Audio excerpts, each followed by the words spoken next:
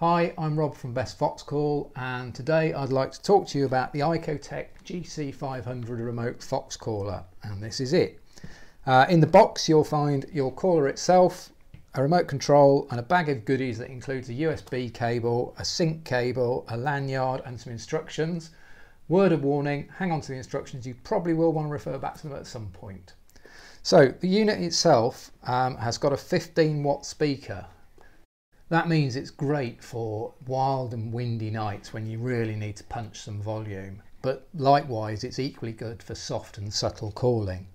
Looking at the back of the caller are an array of ports, including the SD card slot, a USB port, this allows you to connect to your PC, an external speaker port, an auxiliary port, this allows you to connect an external decoy and control it from your remote, and finally the sync port, and this allows you to connect to your remote to let your remote know what calls are on the SD card. I'll tell you a bit more about that later on. The ICOtec callers are renowned for having an outstanding remote range, and whilst we publish that they'll work out to 300 yards, we've actually shown they will work well out over 400 yards and not necessarily with line of sight. The GC500 itself can hold up to 200 calls, so there's never going to be a situation where you're not going to have the right call at your fingertips. Moving on to the remote itself, you'll see the remote has an LCD screen, and when we first switch it on, we're presented with a full list of all the calls that are on the SD card.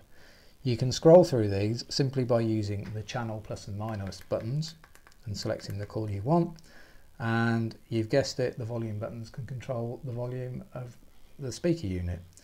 You'll also see there's an aux button. The aux button allows you to control a third-party decoy, and above the aux button, small button here, actually illuminates a backlight which allows you to actually see your display at night.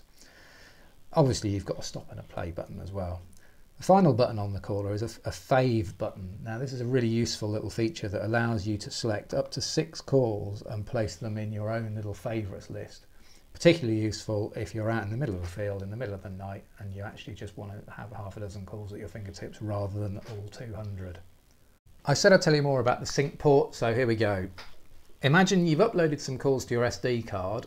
There's no way on earth that your remote is going to know what those calls are, and that's where the sync ports come in. In your instruction package you've got a little sync cable, and that will connect the port on the back of the main unit to a port on the side of the remote. There are a series of steps that you need to follow to make sure that you sync the two items together properly, but they're outlined in the instructions, and that's why I said earlier don't throw your instructions away. We will soon be making a video explaining exactly how to do this and showing you some screenshots of what's going on your computer at the same time, so watch this space. GC500 comes preloaded with 24 calls. There's a rabbit call, a hare call, a fawn distress call, a number of other calls that we've had success with foxes over here in the UK. And there are also a good load of calls at www.bestfoxcall.co.uk that you can download for free. So that is about it. That's the GC500. We've had a huge amount of success with this call in this country, and a great number of our customers also have. We're pretty sure you would. If you'd like any more information or just like to have another look, you can check it out at www.bestfoxcall.co.uk, and if you've got any questions, please get in touch. Thank you for watching.